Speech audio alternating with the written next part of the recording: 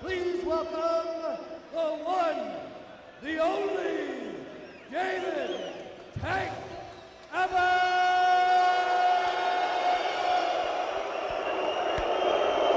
A mixture of cheers and boos brings a smirk to Tank Abbott's face.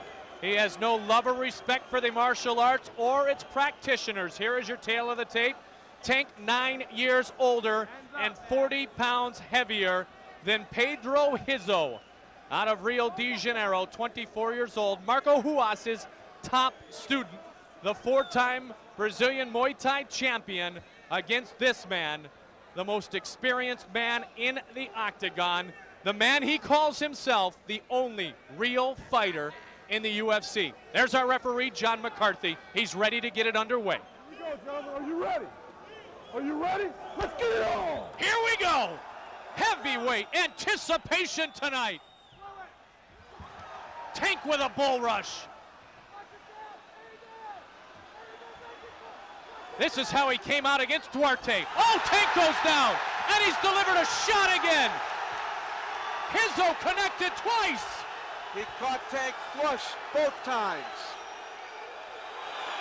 Rizzo stunned Tank. Tank went down. He was definitely stunned, but that might have woke him up. Now the Bear's mad. How will Rizzo handle that? Now Rizzo was already cut under his left eye. So if you see blood under there, don't be surprised. There is some blood from the ear of Tank Abbott.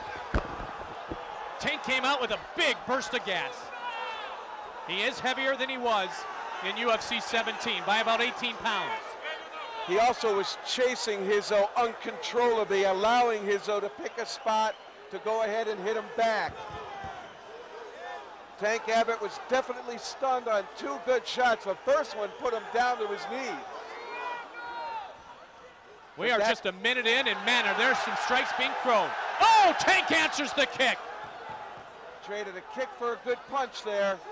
I find it highly unlikely that this fight is going to go the distance. Oh, I don't think so. And Tank's breathing real heavy here right now, too. A cut under Rizzo's left eye. That was the one open from before, from the stitches he came in with, as we mentioned. And Rizzo's got tremendous movement skill.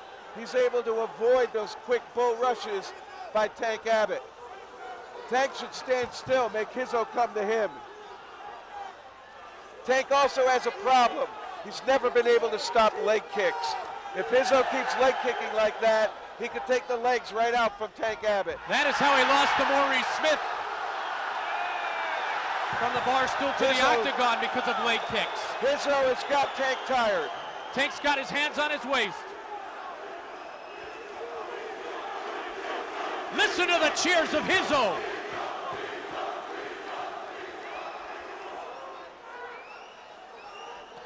Rizzo again with the kick, and it buckles the left knee of Tank Abbott. Tank tries a big shot, and he drives him to the mat.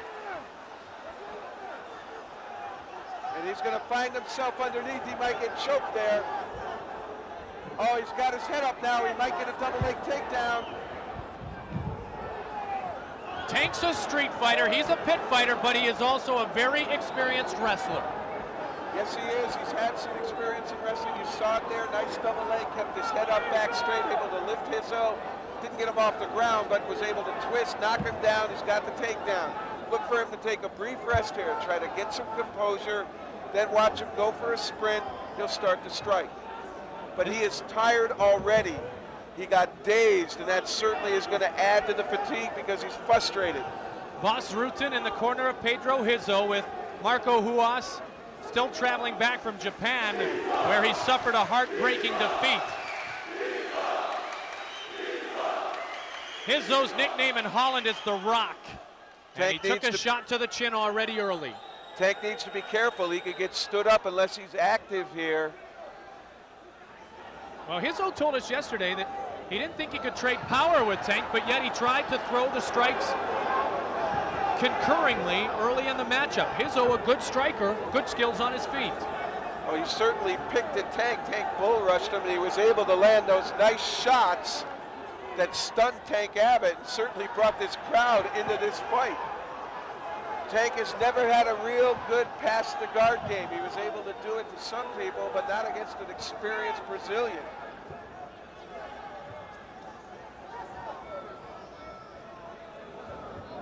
One of the early criticisms of David Tank Abbott is you can't go blind with pure aggressiveness because of the danger of burning yourself out. Just a rabbit punch to the jaw. Tank has been hit a lot worse than that hundreds of times in his life.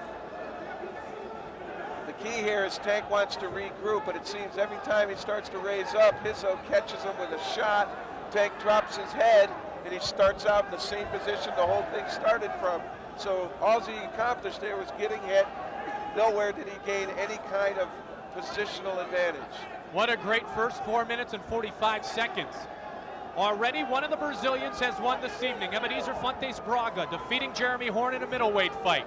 This another American against Brazilian matchup here on a very popular card in Sao Paulo, as the Brazilians try to go 2 for 2 in their fights against North American opponents tonight. Our main event, Vitor Belfort and Vanderlei Silva, 2 Brazilians battling still on our card this evening. And still later, Frank Shamrock and John Lober for the middleweight belt. And Rizzo wound up to deliver an elbow to the back of Tank Abbott's head, something that's legal under Brazilian rules. But here he was able to gain composure. This shows that this is a thinking game. He stopped himself from bringing the strike down because he knows it's a foul. Tank brought the head up again. He got jabbed. He just can't seem to get on track at all. You notice how Rizzo's legs are hooked into the hip area of Tank, pushing him back, keeping Tank from getting any closer to him so his hands can hit him. Great fundamental tactic here by Pedro Rizzo. Now remember the last time Tank was in the octagon, he beat one of Pedro Rizzo's other heroes, Hugo Duarte, who Tank jokingly said, oh, is that the guy in the coffee can? Tank will always say what's on his mind. That is what many love the most about him, is that he is pure. But Rizzo was concerned because there's such great pressure for him to win in his homeland here this evening. I don't know anyone that would not have a pucker factor staring into the eyes of Tank Abbott going into a fight. There's just no way that I would ever want to do it. Certainly someone who has never faced Tank Abbott and seen the kind of power that Tank Abbott has in his punches, you would have to be concerned about that. But the other side of Tank Abbott is it is not sophisticated. It is not strategic. It is pretty apparent what he is going to do. They're back to their feet. Out of the guard. Who's this good for, Jeff? I believe they're going to be taking a peek at the cut. I don't know if there was a foul or not. No, it looks like he's looking at the cut. No water. No water because of the danger of it going off the shoulder and into the octagon. Are you ready? Right, that was just basically he stood him up. I'm not sure whether he checked the eye or whether Tank really wasn't being busy enough in the guard. But Tank is again moving forward, and when he steps forward, he's presenting that leg to kick like that.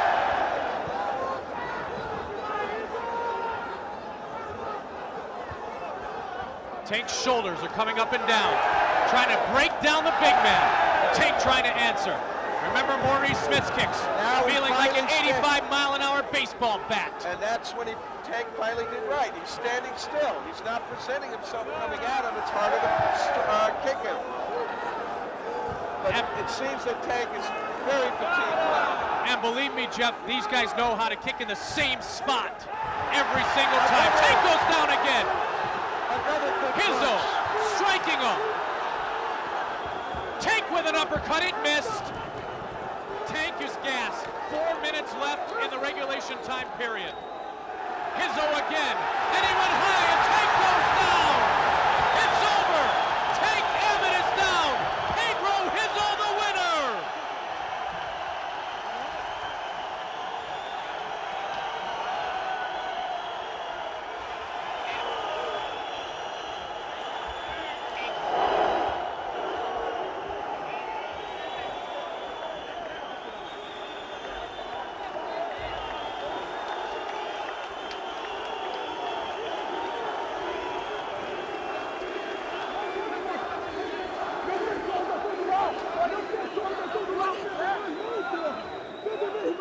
Here it is, those big kicks a la Maurice Smith, trying to bring down the big man Tank Abbott.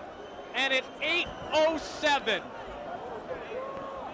Marco Huas's top student, fighting in the most important fight of his life tonight, knocks out the legendary brawler David Tank Abbott. Tank is up. Oh my goodness, what a great heavyweight fight. Kosaka and now Pedro Rizzo advance on the road to the heavyweight championship.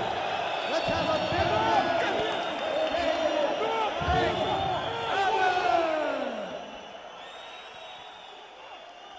Another look at it. Tank came out early. Rizzo caught him with a couple of shots when Tank tried to go with the early flurry. Was Tank in as good as condition tonight as he was a couple of months ago? That, I believe, is debatable. Tank was fatigued, he caught the right, and that was it at 8:07.